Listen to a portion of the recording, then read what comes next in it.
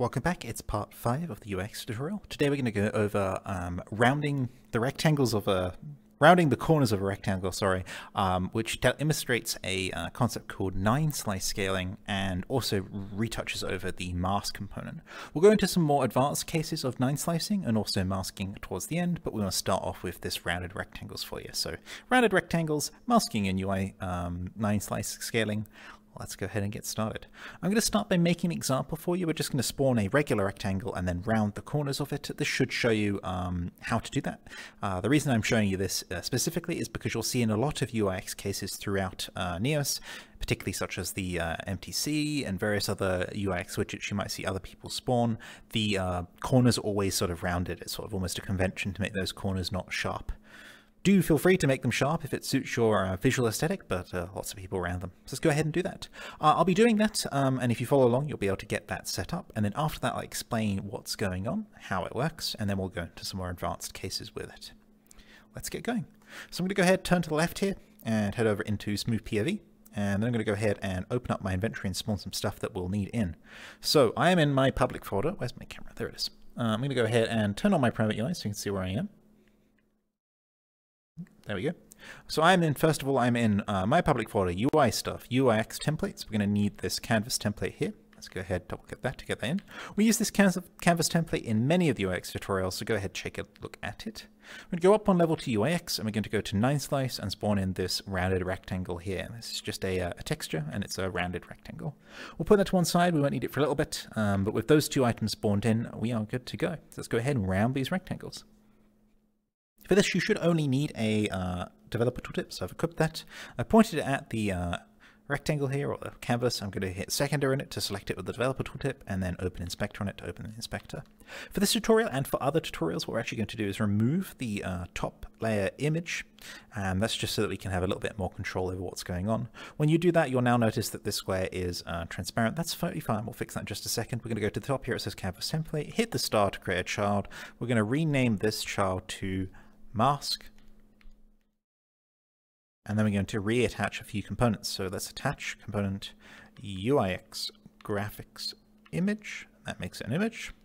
I'm going to attach UIX graphics mask. That'll make it disappear again. Check this show mask graphic option and you'll get the white square back. That's the top setup for a little bit. We will come back to it in just a moment, but now we need to set up some content that we want to round. So we're going to go ahead and create another child object. So I'm going to hit star on the mask. Underneath here, we'll name mask-child. We're going to name that one BG or background or image. Actually, they're the same image, because this is going to be what you want to round. Usually it's the panel of the UIX, and you'll put everything under this mask and then it'll round everything.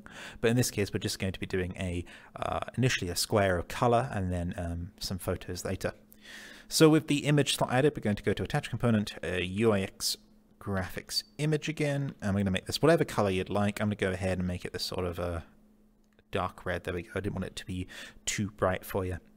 Once this is added, you'll see that the corners are still sharp. So we're going to go back up to the mask slot here, and then we need to attach a sprite provider. So we're going to go to Assets, Sprite Provider. I covered this and the mask component to some extent in my previous tutorial where I talked about the text scrolling. So I'll link that in the video description. All parts in this tutorial are linked in the video description. Do check the video description for some other links on how UIX works and also how 9-slicing works. It's a generic concept you'll see in a lot of applications.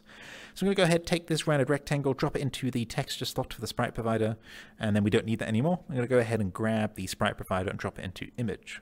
When I do that, you'll now see that our dark red square is now rounded at the edges, but it's rounded extremely.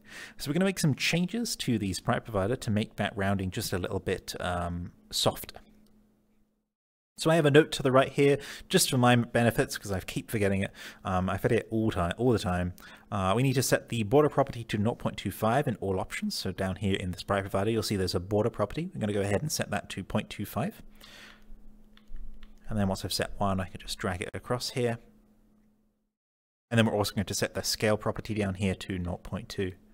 You'll find these settings are quite common to most rounded rectangles that exist within UIX in the world. Like if you inspect anything rounded, you may indeed see this exact same sprite provider now that we've got it set up. Let me move the inspector out the way and you'll see there we go. We've got a just subtly rounded corner here on that UIX canvas. Now, you may think that this only works with squares, but that's not correct. If you go back to the canvas template and I change the x coordinate, or the width of the canvas, let's go ahead and change it from 800. We'll go to 1280, and you'll see that we've now got a rectangle. Let's deselect all again, and you'll see that it's got those rounded rectangles again. Just a byproduct of rendering UIX, you may see that the rounded rectangles will come back to sort of straight when you back away from them. That's just a rendering artifact. Happens to most UIX rendering. If anyone knows how to make that stop, do let me know, but I do notice it everywhere whenever I'm seeing these kind of rounded borders. So that's rounding those corners for you, and that is using the 9 slicing. I want to briefly explain what's going on here, but first of all I want to show you how well this works with other types of images. So I'm going to go back to this image slot, and you'll see here that it's just a, dark red square right now. We're going to go to attach component assets of sprite provider, and I'm going to show you what else it works for. So with sprite provider added, I'm going to go ahead and spawn an image from my inventory, private UI. So just pick any image. I'm going to pick one of my favorite things in the whole world, which is cheese. So let's go to, oh, whoops, wrong folder, public pictures. And then here's my bag of shredded cheese. So I'm going to go ahead, drop this into the sprite provider. With it in the sprite provider, I can grab the sprite provider, chuck it into the sprite, and then we'll go ahead and change this back to white. And I should have probably chosen an image that was 16:9. I can do that. We can just go ahead and rotate that horizontally. There we go. So we got sideways cheese. That's still not as big. I'm going to go ahead and shrink down the canvas template just to illustrate my point here. So I'm going to go ahead and shrink the canvas template down to, let's say, 1000. Then maybe a little bit less on the Y there. We'll go to, let's say, 500. Oh no, because it's going to shrink it there. I'll go back up to 700. Alright, I'm not going to illustrate my point with that particular image, but the point here is that anything drawn beneath this layer will have that rounding effect done to it because we're masking out everything else. So if I had an image that was actually appropriate, let me see if I've got one that that will work with it. Here's my offline image from my Twitch channel. That should work quite well because it is 16:9. Go ahead, chuck that one in here, and then set that to 1 again.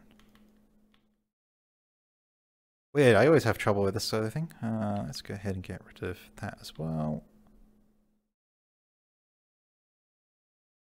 And change that down to 800 again.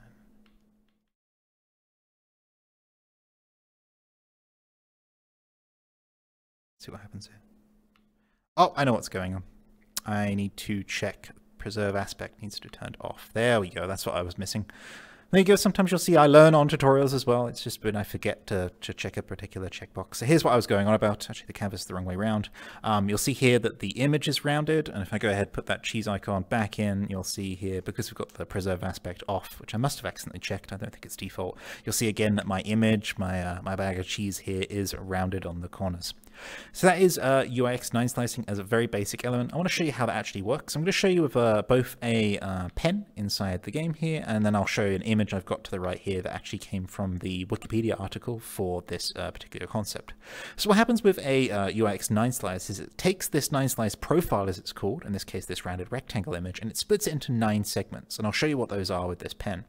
So what it does is it takes a line here, and it cuts the image into 3 segments, and then it cuts it into the same 3 segments but horizontally, and then what you end up with is 9 segments. So 1, 2, 3, 4, 5, 6, 7, 8, 9. And then it takes those 9 segments and it stretches them out over the entire width and height of the image, such that the top left part of the image uses segment 1, the middle of the image is a stretched version of 2, and that's the middle top, sorry, the middle top edge. The top right corner uses segment 3, the middle and anything basically that's not on the edge uses 5, and then the bottom corners here use 7 and 9, the bottom middle edge uses 8, and the left and right edges use 4 and 6. To illustrate that a lot better, I've got this image here. This image did look a lot better in the browser, and that's just simply because it had alpha, and I had to invert that to make it a black background, but that's fine.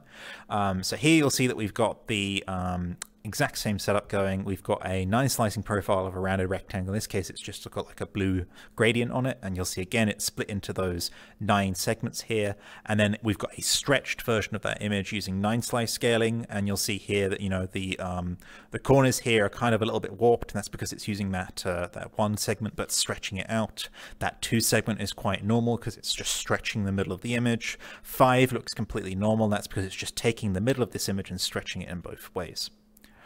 That can lead to some interesting effects. To illustrate that, I'm going to go ahead and drop in some other 9 slicing profiles into the 9 slicing slot there. We'll go back to that one because I think that showed it a little bit better.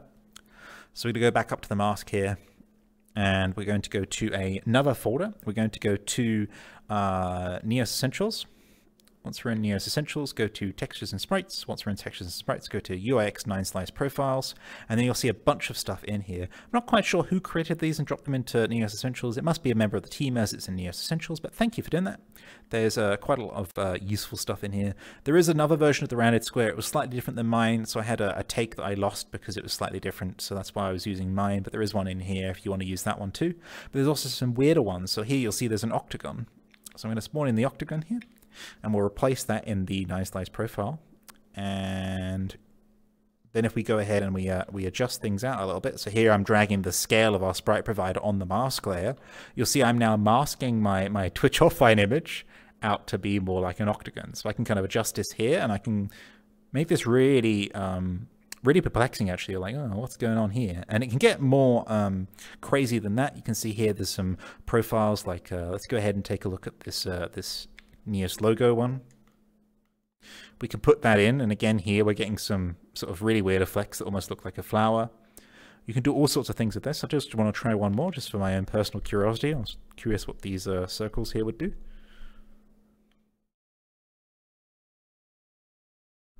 So here you can see the warping happening where the edges of the image are applying and not the middle of the image. We also see that we're masking stuff out here, and this masking works for basically anything. So if I were to go ahead and underneath the image here, I'd add some text. So attach component UIX graphics text. And then we type something in. So let's go ahead and type in hello. And then we'll make it it's a little bit easier to see. We'll make it white here. You'll see that the H of the hello is being masked off, and also a little bit of the LLO here. So we might want to sort of nudge that in a little bit. So we can change the anchor min to just be 0.1, and that should bump it in a little bit. But then you'll see that we're bumping up on this part of the thing, so we might want to go ahead and move that in. I mean, the easiest thing to do here to make it really appear would be to change the horizontal line to be center and the vertical line to be middle, and then hello's right bang in the middle there where the I'm offline text is. So there you go, that's masking, and that's using UIX 9 slicing to do that masking. There are some advanced options which I didn't cover. For example, take a look at on the mask, you take a look at the property called 9 slice sizing. It's set to texture size right now, but you can also set it to rect width and rect height. That'll make it scale depending on how big the rect is or how wide the rect is. Do keep an eye on that preserve aspect ratio checkbox, especially for those images that caused me to lose about 30 seconds in this tutorial. So I hope you're thankful for that, and I will see you next time. Goodbye.